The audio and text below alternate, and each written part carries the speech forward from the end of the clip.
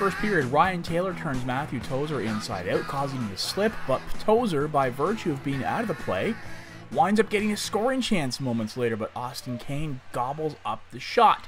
Shelby Rienstra looking for his first goal.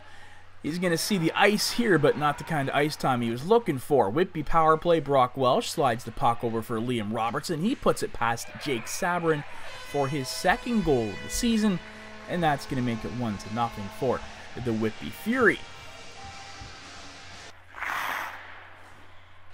Second period, Matt Doucette rings that shot off the bar. Tigers unlucky not to be tied.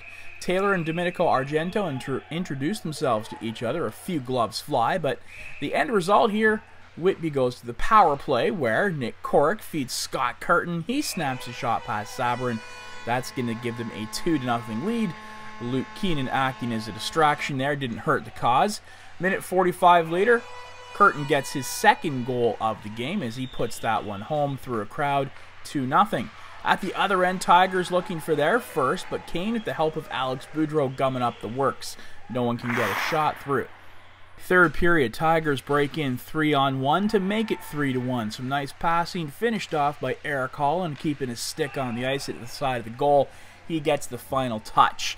While that goal is still being announced, the puck pops out for Connor McMillan.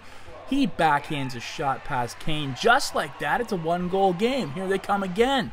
It's McMillan a second time, breaks out, but Austin Kane steers that shot away. Fury looking to finish the game off. Nick Corrick just gets robbed by the gloved hand of Sabrin. That's a thing of beauty, keeping his team alive.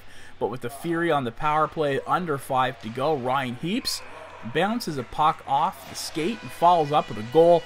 Something about that smile says he didn't exactly plan it that way. Nick Corrick would add an empty netter to make it 5-2, and that is the final. The Fury will next see action Thanksgiving Monday against Pickering.